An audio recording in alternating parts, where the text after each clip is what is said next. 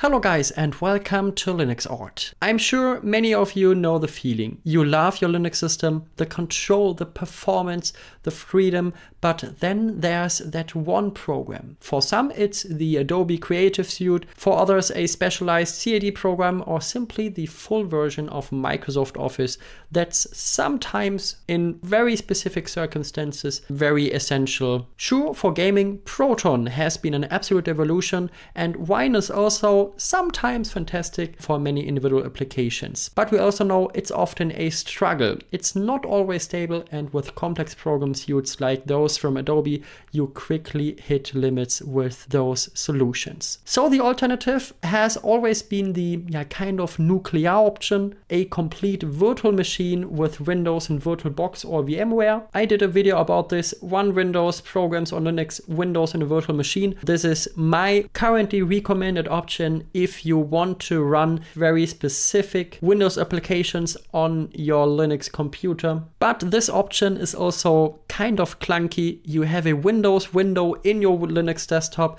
The resource consumption is enormous. Just let's have a look. Here we see the window inside Linux Mint. It's not perfect, but it's a good way if you have some Windows applications you have to run on your Linux computer. But what if there was a way that combined the perfect compatibility of a VM with the seamless integrations of native apps? And that's exactly what a new, extremely exciting open source project called WinBoat promises. I've taken a very close look at it over the past few days, and in this video we'll find out if WinBoat can deliver this big promise. So what is WinBoat and what it is not? The first and most important thing we need to understand is WinBoat has absolutely nothing to do with Wine. It's not a compatibility layer that translates Windows API calls into Linux calls. Some articles online confuse this, but this is fundamentally wrong. WinBoat takes a completely different and much more radical approach.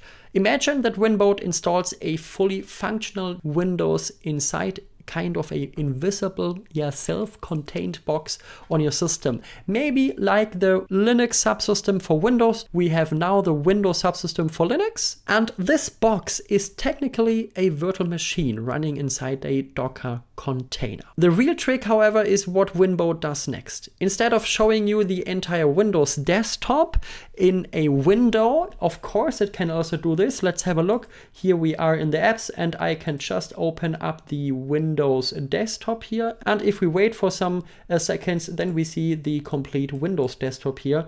And we can also close this window again and we are back at our WinBoat window. But we can also open an app inside our Linux integration. Let's have a look. For example, if I open up the Window Explorer, we don't see the Windows taskbar anymore. We just see the Windows Explorer here, and the rest is still my Linux system. And this is, in my opinion, a great thing. And we can do this with every application we installed on this virtual Windows machine. Of course, we can just go into the Windows desktop and install, I want to sign in here. It's okay. It's sometimes mixing such things up. And here we are now, and we can just, for example, open up the File Explorer also here, or we can go into the internet, install some application just like on a real Windows computer. But again, this is only running in a virtual machine. And what WinBoat specifically does is if we close everything up,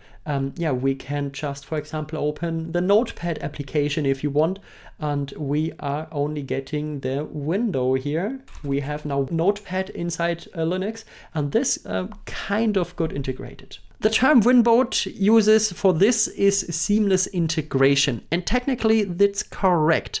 The Windows program are displayed seamlessly on the Linux desktop, as we saw. However, we honestly also have to be fair. That doesn't mean the entire experience. From installation to daily use, it is already seamless and smooth. We'll get to that shortly. But let's have a look under the hood, the technology behind WinBoat. For all of you who want the technical details, let's have a look into WinBoat's engine room. This is a really clever composition, I have to admit. First of all, we have virtualization with KVM. This is the kernel-based virtual machine hypervisor for Linux This is essentially the gold standard for high performance virtualization on Linux and ensures that Windows runs on the CPU at nearly native speed. This is really, really good, this KVM. And we have on top of it an encapsulation with Docker. So this KVM machine is then packaged into a Docker container.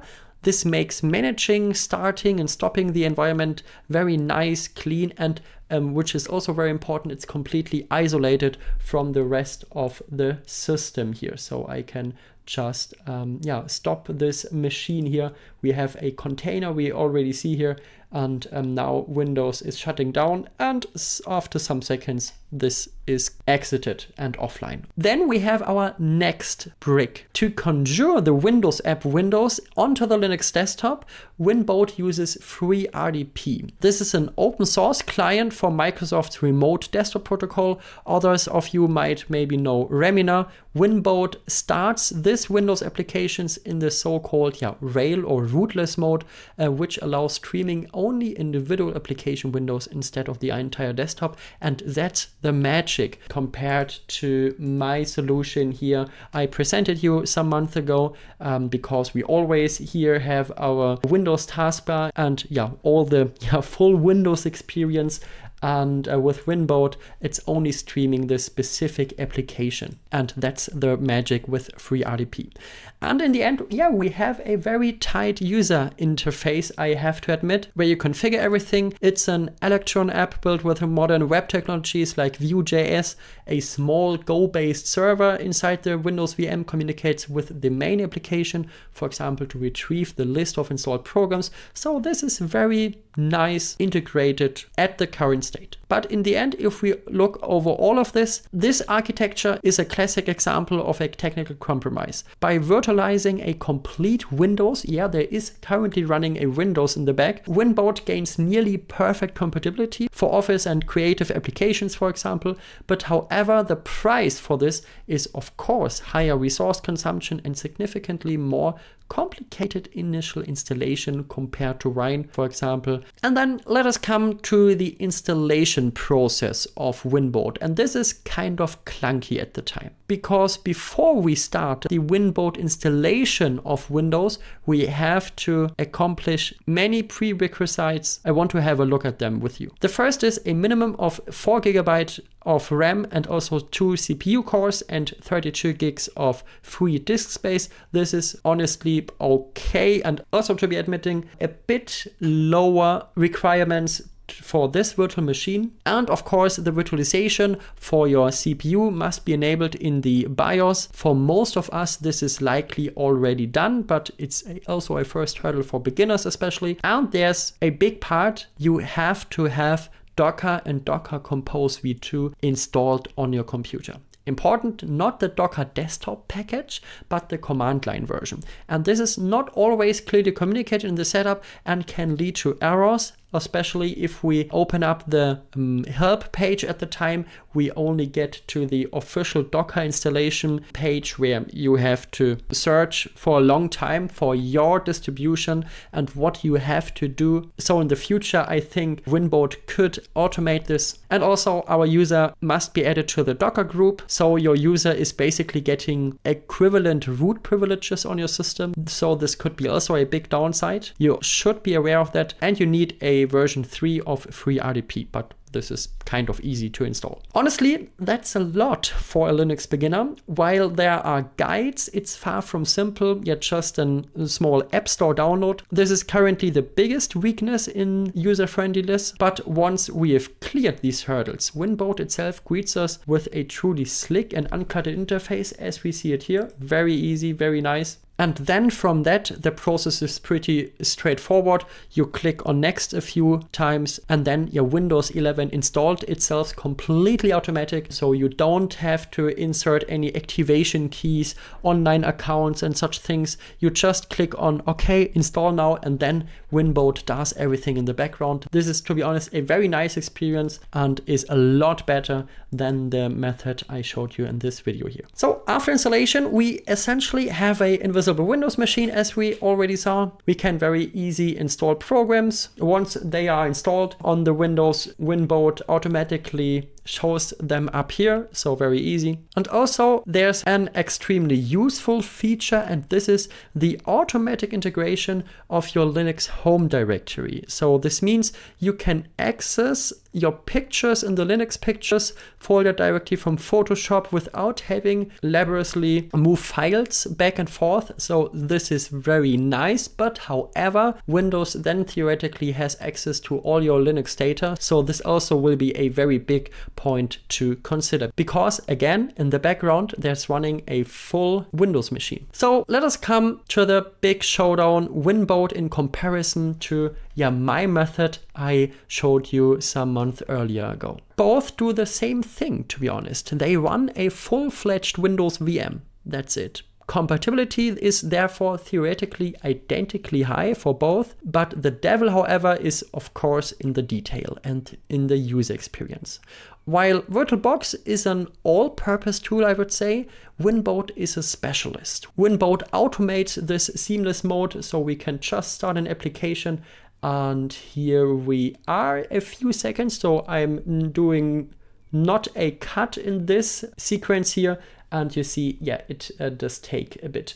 But besides that, it's very seamless. For the sole purpose of running a few Windows apps with the best possible integration without much fuss, the WinBoat approach, I would say, is in the end superior, or will be superior. However, anyone who needs full control over the VM, wants to create snapshots maybe, or run other guest systems, and this is of course much more flexible with VirtualBox. We also have there some additional functionality like throughputing USB devices. However, WinBoat supports this as an experimental feature right now, but of course, VirtualBox is a lot older and a lot more mature. You can integrate very easy file shares and do a lot more, for example, with networking. So this is great if you want to have a bit more control over your virtualized Windows. I would say in the long run, WinBoat could have the potential to overtake the VirtualBox solution. But at the current time, I would say we need still to wait a bit for this, because, for example, if I now open up a window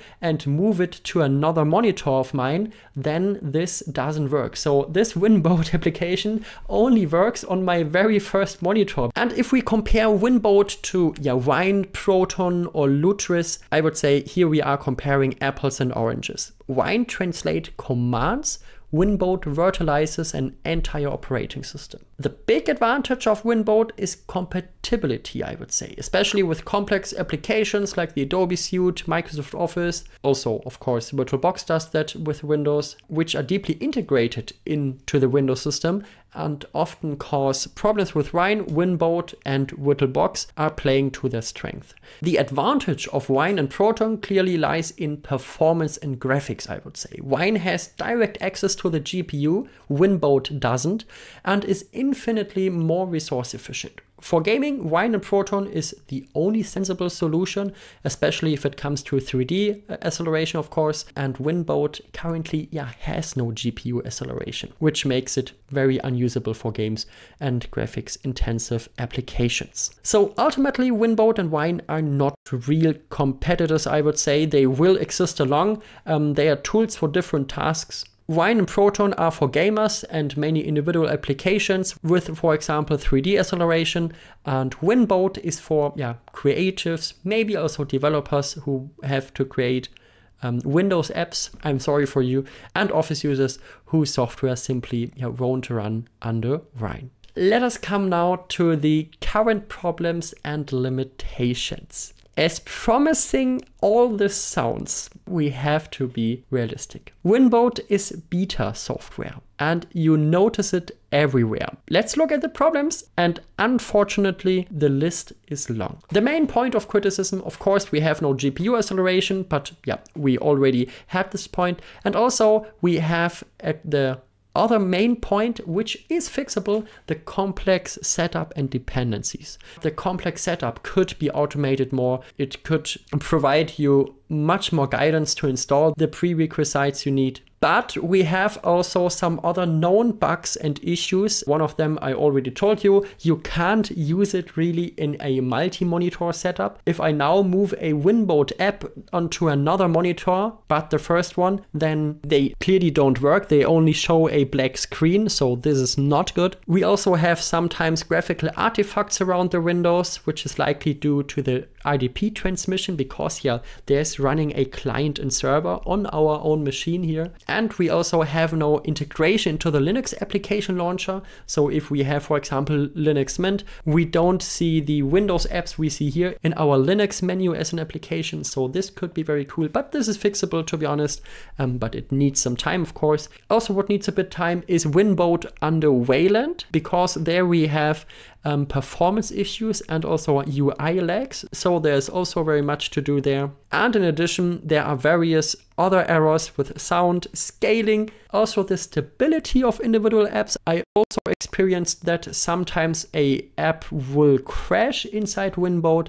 So yeah, there is still a bit work to do. But all the things beside the GPU acceleration are things you can fix. And this is a good point, I would say, and a good perspective of WinBoat. Also, I want to defend the developer here. The community and other YouTubers have raised some of these issues and also security concerns. There are also some which are present, for example, sharing the personal folder with Windows, which many people won't like, and they reacted to that. This is a good sign and shows that the project is alive and developing into the right direction. So I would say we just have to give it a bit more time.